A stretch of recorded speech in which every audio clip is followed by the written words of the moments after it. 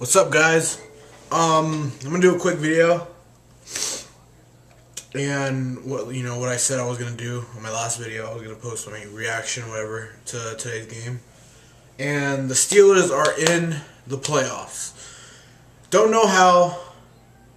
I mean, in a crazy way, the Jets lost to the Buffalo Bills for the second time this year, and we beat the Browns, and we are in the playoffs.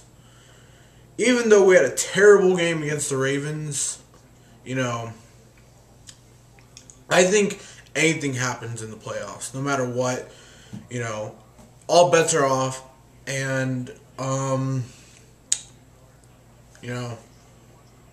I honestly didn't believe that we would make the playoffs. Because I thought the Jets would just roll over the Buffalo Bills, but they came up today and they did a good job. We did a good job against the Browns. So now come the playoffs, we got to step it up because we are playing Cincinnati. In Cincinnati. So we have whatever that thing is against the Ravens about, losing up to, to our opponents, playing down to our opponents. It can't happen in the playoffs. We need to step it up. Ben needs to not throw careless passes, because every single game he always throws an interception. And that just can't, that's not acceptable come playoff time. Because we need to have him 100%, we need to have him on his game. But yeah. And, a lot of teams that I predicted to win did win. Only a couple, like the Patriots losing, which I didn't see that coming, but I don't think anybody did. But yeah, as you can see, we're watching the Sunday night game between Green Bay and Vikings.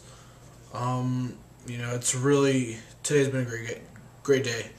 But now we have to focus on to the first game of the playoffs.